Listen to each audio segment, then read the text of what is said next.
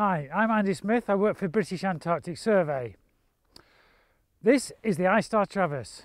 iSTAR is motivated by one big question: what's the future contribution of the Earth's ice cover to sea level rise? And we're addressing that by coming to what we think is a critical location, Pine Island Glacier.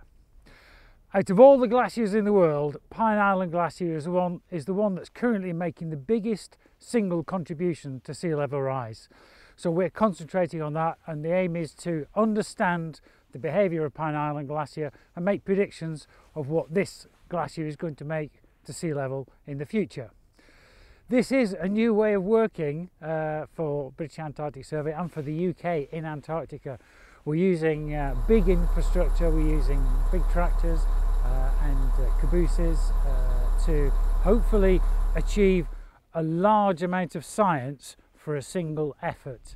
That does compare with the way that we've traditionally worked in the past, where small teams would nibble away at science over a period of years using fairly small logistics, normally travelling by skidoos and living in tents.